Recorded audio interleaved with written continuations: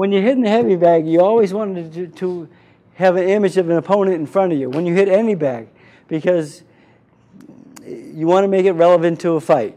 All right. So when you're hitting the heavy bag, you don't land a combination and just stand there after the combination, because you've got to think about your opponent coming back at you. So you need head movement after the combination. Okay.